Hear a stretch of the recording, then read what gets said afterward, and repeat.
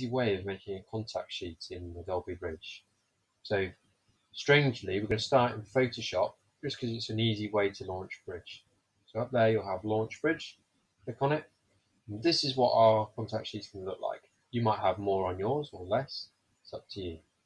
Probably won't have less. So first off, make sure you're in Output, Web or PDF.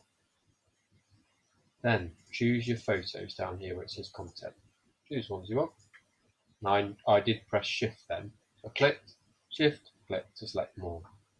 And here you can change the layout. Notice how I have to click Refresh Preview. Now to Refresh Preview. Nice and easy.